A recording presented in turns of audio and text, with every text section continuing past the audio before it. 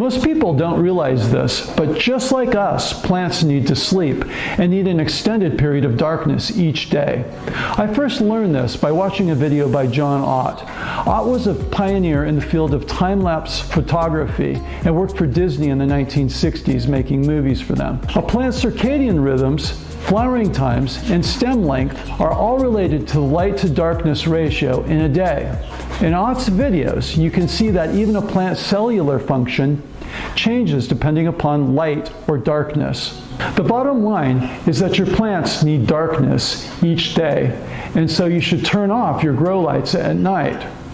For me, remembering to turn off the lights each night is a pain. I'm constantly forgetting, and so I want to automate it to make my life easier and to save some electricity and some money.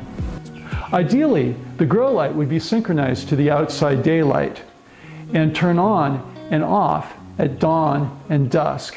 For this first video, I'm going to set it up on a constant time schedule of 8 a.m. to 8 p.m. In the next video, part 2, I'm going to hook it up to a remote light sensor and synchronize it with the sun.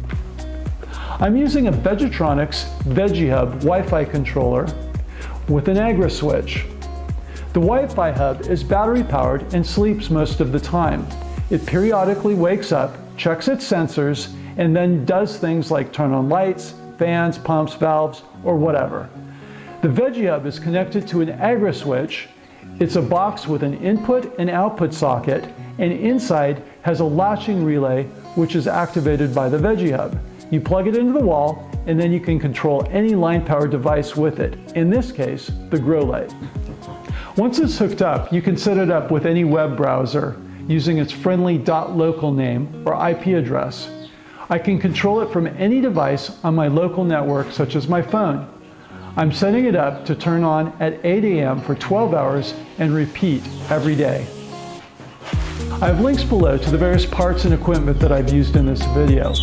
In part 2, I'll hook the system up to a remote light sensor so that I can synchronize it with outside daylight. Hey, thanks for watching.